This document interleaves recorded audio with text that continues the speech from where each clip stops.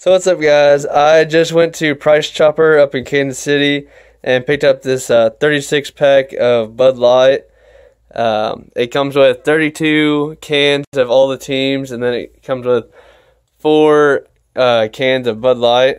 And then this is what the package looks like. I just kind of cut it up and put it on my wall.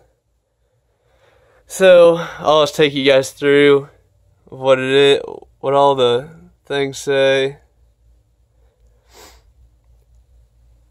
I picked it up at Price Chopper for around like $40, which for Bud Light's kind of expensive, but it's a limited edition, so who knows if they'll ever come out with it again.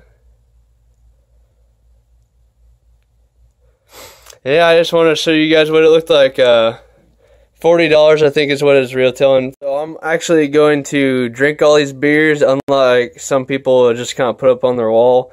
I'm going to put them up on my wall, and I'm also going to drink them. So this is how I did it. I just put 2 holes in there, and then I drained it out.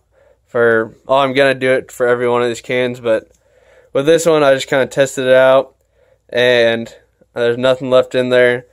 I'll show you guys how to get every little bit out of here in a upcoming video, so make sure to subscribe if you want to learn how to do that. I know I actually did that with this one, but it's still got some beer left in there, if you listen.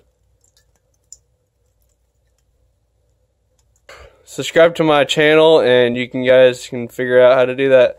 I've only seen a couple videos that done it like this, but they still have a little bit of juices left in there. So go Chiefs!